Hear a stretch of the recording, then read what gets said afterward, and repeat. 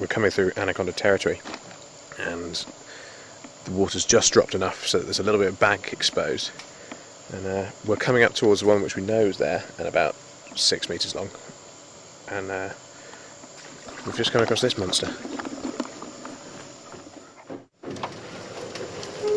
Those were there.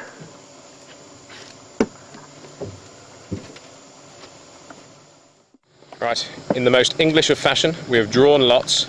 Rob drew the long straw. Rob gets its head. There's a shot now.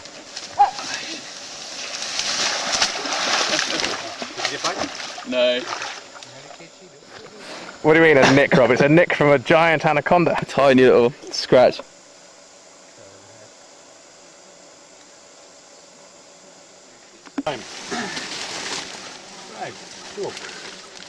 You okay there? You got the head? Yeah. Got the head, got it secured.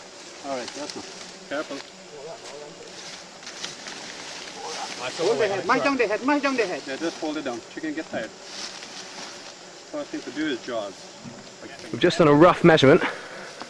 Came out at 19 feet. And heavy as hell. how heavy? Strong, ridiculously strong.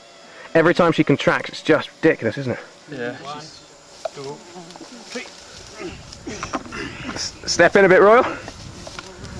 Ah, it's huge. I step back as far as I can, and I can barely fit it in. Look at the girth. Like, ah.